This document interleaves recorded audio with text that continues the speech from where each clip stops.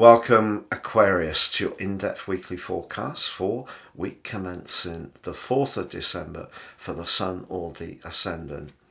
Venus moves into Scorpio on Monday, which for you is its most prominent position in your solar chart.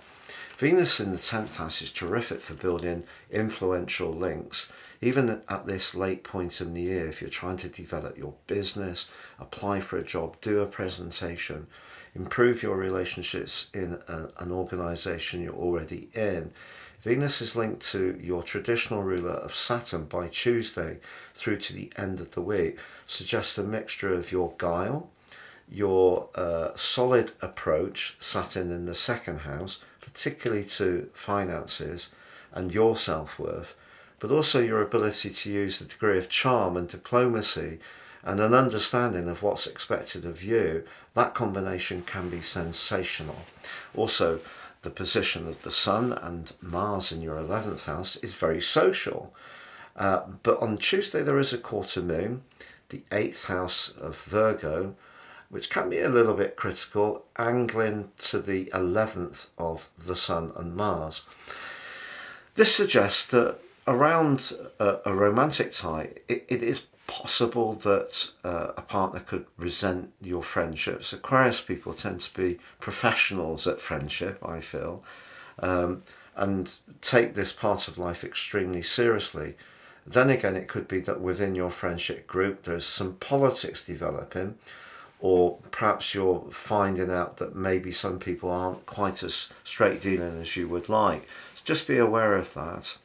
But also on Wednesday, Neptune, which has been a very draining influence for the last 22.5 weeks in its retrograde around resources, it's probably meant that at times it's felt that however hard you've tried, it's been difficult to really get a foundation point in your situation, partly because of the new, more restrictive energies of Saturn since March the 7th.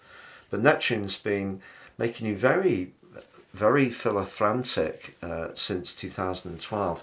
You know, if you have been able to help people, you've probably been going that extra mile to do so. But I feel Saturn coming in is asking you to be more businesslike, a bit more steely about protecting your situation.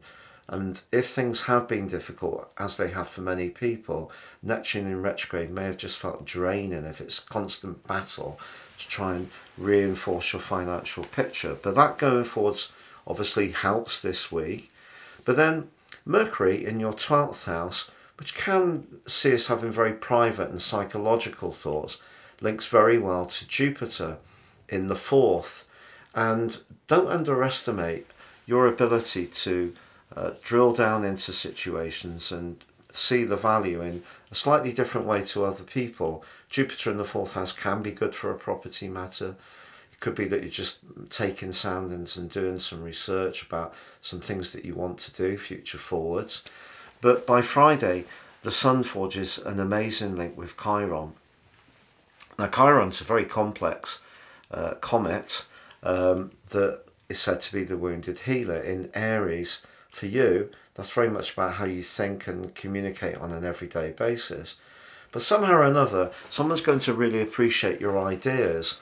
And because they're both in fire signs, the passion with which you express those ideas can just seem to hit a sweet spot with the person you're talking to. And remember, with Venus now in your 10th house, if you do need to build trust and an alliance with someone in a professional situation, or take a personal, close romantic relationship to the next level of commitment, then all of these energies this week are really helping you to be very progressive. Just be aware of that quarter moon, really. I feel that the quarter moon in the 8th, longer term money, clashes a little bit with your more idealistic side of your nature. So just keep that in mind, because with Saturn in the 2nd house, forging that terrific link to Venus, as long as you can keep it real, there's still plenty of potential for moving forwards in a positive way. It's been a real pleasure being with you. Thank you so much for joining me. If you've yet to order your year 2024 personal forecast, ascending above this zodiac broadcast, These charts are based on your unique birth data, totally individual to you. And if you order now, you can get the rest of this year free, but also the rest of year 2024 plus 30% off with my special offer, and your character analysis, your life roadmap, which will give you intimate understanding of the patterns that are played out in your life so far. And also you'll get free your zodiac forecast for all 12 signs for next year, your Indian forecast for all 12 signs, and your Chinese forecast for all 12 signs. Please see below for more.